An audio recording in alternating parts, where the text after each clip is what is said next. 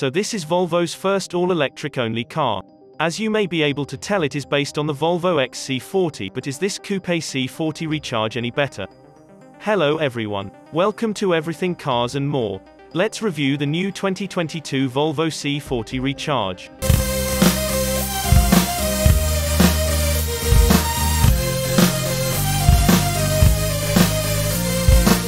So I am going to start with the front of this car, and I am going to admit that I did not realize that the actual front of this car is actually the same as the XC40 Recharge facelift.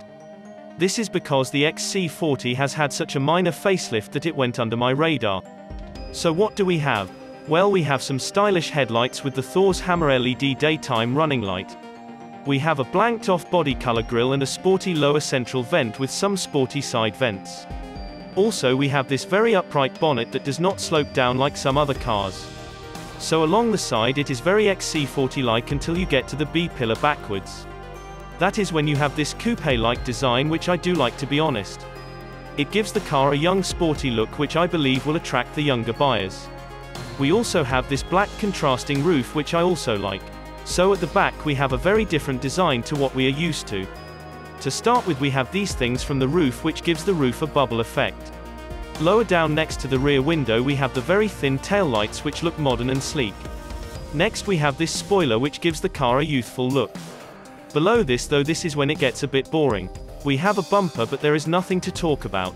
Right, let's talk about the motor and battery options. So from launch you will be able to get a 402 bhp motor with 660 Nm of torque. This means the C40 Recharge can do 0 to 62 in 4.9 seconds and has a top speed of 112 miles per hour. The battery size is 78 kWh, and this can give the car 261 miles, but this will improve with OTA updates. There is going to be a cheaper single motor model, but this has not been announced yet. The price for the Volvo C40 Recharge is £57,400. On the inside it is typical Volvo. The interior has been taken straight from the XC40. This means you get a fully digital instrument cluster and a portrait infotainment system. It is very easy to use, and because it now has Google built in, it has Google Assistant and Google Maps. We have some heater controls below for your front window demister and rear window demister. We also have a physical volume knob. Lower down we have a wireless charger and USB-C ports. We also have the typical Volvo gear selector, which I have always liked. A couple of things that I do want to say is that this is the first Volvo to have a completely vegan interior, and also I really do not like this blue carpet inside. It makes the car feel really outdated. What do you think? Let me know in the comment section below, and whilst you are at it, don't forget to subscribe. So sitting in the back there is a good amount of legroom, but headroom is not that great because of the sloping roof. We do get some nice door pockets and some air vents as well as an armrest. So the boot size of the Volvo C40 is at 413 litres with the seats up, and we also have a front trunk which has an extra 31 litres of storage for your charging cables.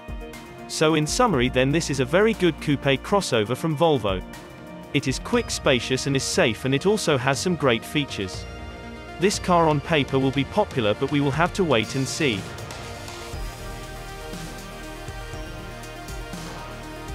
If you like this video, then please don't forget to like and subscribe, and whilst you are at it, hit that bell icon to get notifications when a new video comes in. See you in the next video.